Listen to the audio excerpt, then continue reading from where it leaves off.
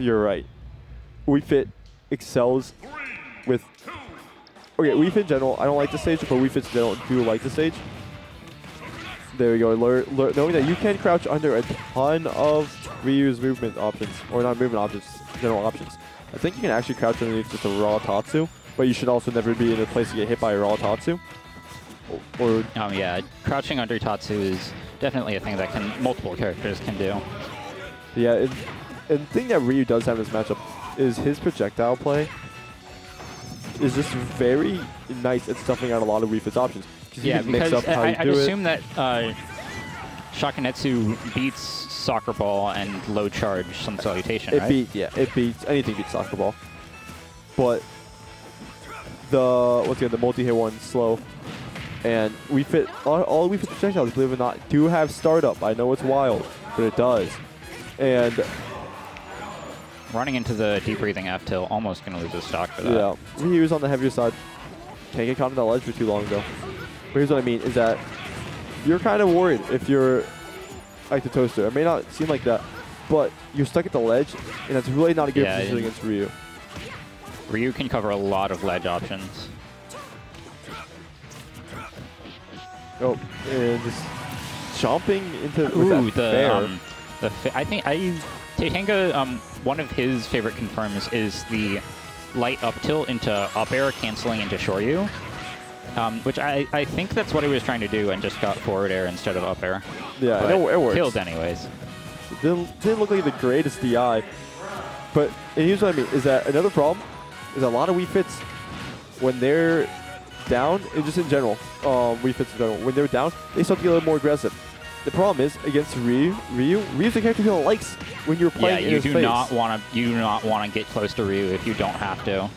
Especially with a character like Wii Fit who just that locks. Yep. Especially as a character. These fireballs are so oppressive as well. There, I was talking about is that Activetoaster can't get a lot of things set up. He can't get deep breathing in the. That is safe. Yes, that is not only safe. So the dash of focus auto cancels. So if you can dash out of the hit if you hit something. So if you hit a shield right above the ground and dash and land, it's positive on shield. That's fun. Very cool. He needs it. Probably does, legitimately. Honestly, he probably does. Yeah. Look at the F tilt, turning the wrong way. But frame 6. Definitely going to take it at that percent. But here's what I meant. Missing the parry on that. Yeah. Is that Wii Fit does not have good approach tools, but it's run up and grabbing him, which is very funny because Wii Fit dash grab is awful. But right now, Activetoaster is definitely making it work. Looks like he's mixing up, not even using any projectiles besides the occasional header, which isn't wrong because Tenga is definitely expecting some sort of projectile to come out and not these. Did he just double cancel? Yeah, he did double focus cancel. That's not the receiver day. Here's what I mean is that here's the thing. I just realized Activetoaster is actually in kill percent. Yes. Down till Shoryu would probably do it with this much rage. I wouldn't say that. Like, Reef is definitely a heavier character, but that Fair's gonna both Fairs are gonna trade. And now the rage is gone, so Activetoaster has a bit more breathing room. Yeah, but unfortunately not gonna activate deep breathing during that time. And that's very important because once again, you need to build up that small damage early, otherwise you're gonna die. Tatsu not quite there yet. We'll tape a bit more before the Tatsu kills. There is the roll. But the Shoryu will definitely take it. Everybody rolls an air dodge depending on your character's weight and stuff. Yeah, and Tenga knows that a roll might be coming or an air dodge might be coming, and he is ready to punish that. Yeah. Yep. And I did mention that the stage does work for Ryu. It was one of the few times where it did work for Ryu because a lot of Wii Fit's approach options after the first stock were getting stuffed out because, once again, Wii Fit lacks really good approach options. If you can't spam header, there's no way to get in there. Except unless you're just running in dash grabbing. Yeah, and Tenga is really using great use of these Shakunetsus. Yeah. The runaway. That clanged. Yeah, it clanged, but that's definitely going to give Wii Fit a lot more lag. Yeah. Because if you don't know, Wii Fit up tilt is invincible on the arm.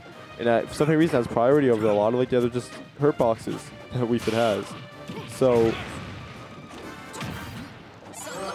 using the sun the wrong way, these dash attacks are going to start getting punished. They should be soon. He's either just running in with a dash grab or just dash attacking. And we're starting to see Tenga start picking up slowly on it. How is he getting these grabs? I'm confused. Well, there we go, using the crouch, because that crouch lowest in the game. It does get around a lot. The lowest in the game? Lowest in the game. It's either tied with Kirby or it's just a straight up lowest. Yeah, and at ledge, down tilt does not combo into anything at high percent because the Tatsu just doesn't reach. That's going to hit. Well, it's right, somewhat. But there we go. Trying to catch him coming from the ledge and going to eat a sun for that. Yeah, the full charge sun salutation will definitely beat it, but yeah, you can somewhat SDI out of that if you're ready for it, and if you know how to. But if you don't, yeah, that is a kill confirm then. Yeah, and on FD with a much lower ceiling, that'll kill a bit earlier. Yeah, that does rebound each and every time. So Tenga has to make sure he hits these upbeats at certain percents. I mean, not even certain percents. That gets good upbeat timing. Spot dodging the. Yeah, otherwise he's going to start getting hit by the stock balls to come back. And he's been doing a good job at avoiding that, but it definitely could be something that comes back later to bite him in the ass. Just ooh, and heavy jab. Heavy jab into the roundhouse. It's very similar to Ken's roundhouse kick, but it's a bit weaker, and it's not a special move, so you can't cancel into it. No, you can still just combo into it. Yeah, it's like the far heavy jab. Probably expecting Tenga to try to like combo a bit more, because that move's like frame 3 or something. But it's also kind of not great because you get punished. Getting up into that fireball, but not getting hit by more than one multi-hit. Losing the sun charge too. And here's what I mean, just in general, with his character, can't be missing those deep breathings. You're not dead for it yet. Not quite death. But this much rage. Oh, you re-grabbed, you're dead. Yeah. Unfortunate. Probably meant to header from stage. Yeah, header from ledge. A very good tool for Wii Fit. Sun salutation from ledge. Usually when it happens, it's a misinput. Yeah. And, yeah, that's...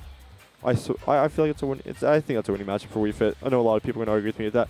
But Tenga was playing that really well. He was using just the Shakunetsu Hadoukens at all the right times.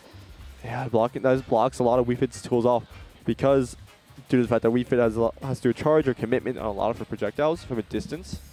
If you're able to just block her off or just give some sort of pressure on it, it does a lot. Yeah, and Shakunetsu not only knocks away the projectiles, but simultaneously applies pressure.